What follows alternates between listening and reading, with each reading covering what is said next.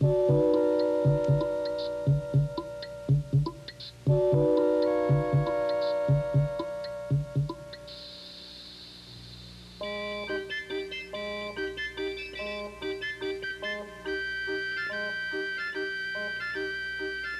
picnic near the lakeside in Chicago is the start of a lazy afternoon, early one October.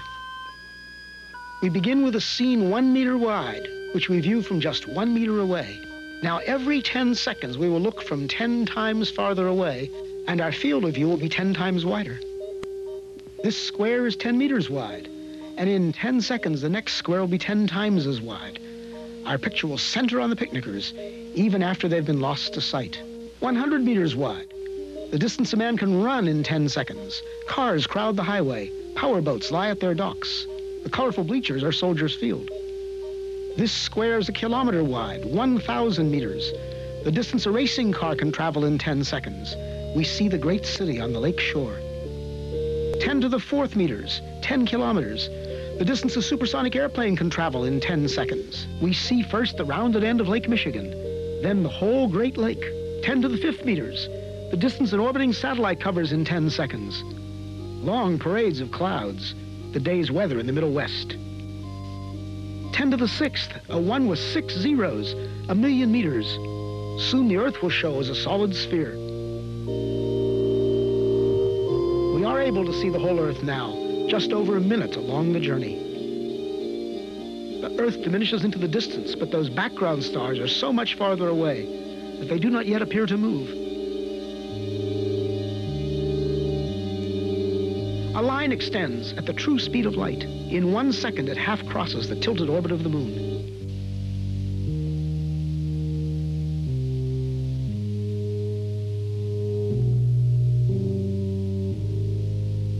Now we mark a small part of the path in which the Earth moves about the Sun. Now the orbital paths of the neighbor planets, Venus and Mars, then Mercury. Entering our field of view is the glowing center of our solar system, the Sun, followed by the massive outer planets, swinging wide in their big orbits.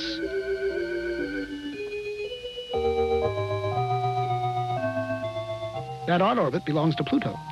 A fringe of a myriad comets too faint to see completes the solar system.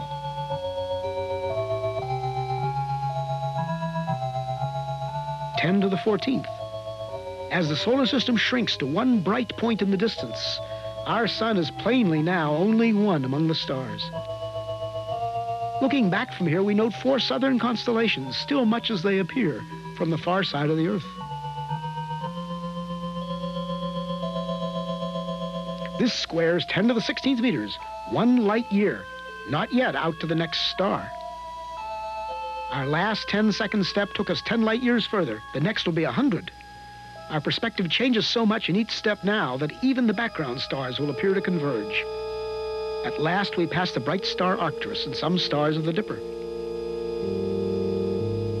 Normal but quite unfamiliar stars and clouds of gas surround us as we traverse the Milky Way galaxy.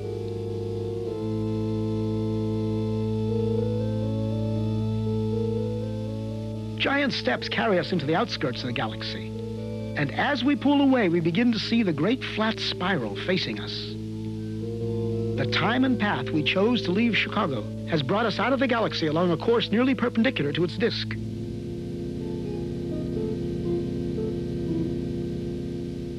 The 2 little satellite galaxies of our own are the clouds of Magellan. 10 to the 22nd power, 1 million light years. Groups of galaxies bring a new level of structure to the scene. Glowing points are no longer single stars, but whole galaxies of stars seen as one. We pass the big Virgo cluster of galaxies among many others, 100 million light years out. As we approach the limit of our vision, we pause to start back home. This lonely scene, the galaxies like dust, is what most of space looks like. This emptiness is normal. The richness of our own neighborhood is the exception. The trip back to the picnic on the lakefront will be a sped-up version, reducing the distance to the Earth's surface by 1 power of 10 every 2 seconds. In each 2 seconds, we will appear to cover 90% of the remaining distance back to Earth. Notice the alternation between great activity and relative inactivity, a rhythm that will continue all the way into our next goal, a proton in the nucleus of a carbon atom beneath the skin on the hand of the sleeping man at the picnic.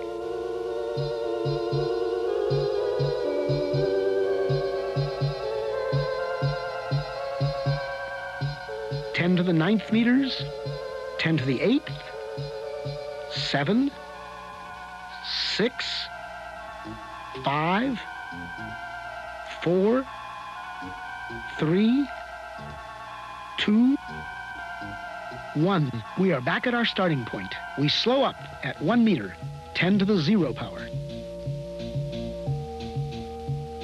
Now we reduce the distance to our final destination by 90% every 10 seconds, each step much smaller than the one before.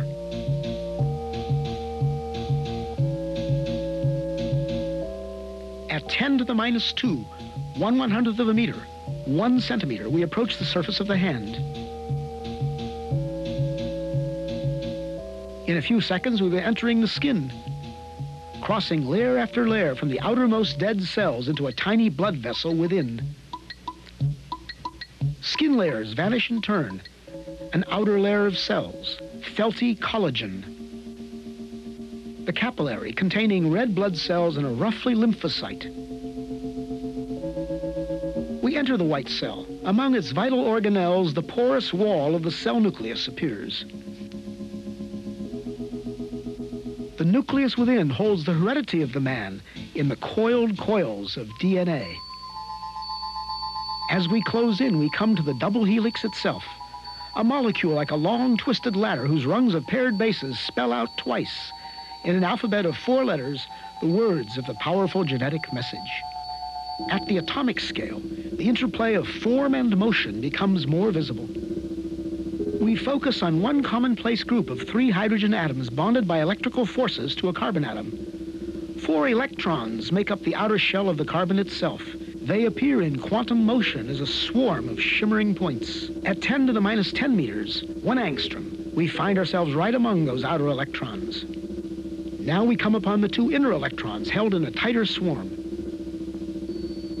As we draw toward the atom's attracting center, we enter upon a vast inner space. At last, the carbon nucleus, so massive and so small.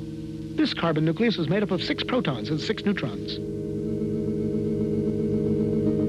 We are in the domain of universal modules. There are protons and neutrons in every nucleus, electrons in every atom, atoms bonded into every molecule out to the farthest galaxy. As a single proton fills our scene, we reach the edge of present understanding. Are these some quarks at intense interaction? Our journey has taken us through 40 powers of 10. If now the field is 1 unit, then when we saw many clusters of galaxies together, it was 10 to the 40th, or 1 and 40 zeros.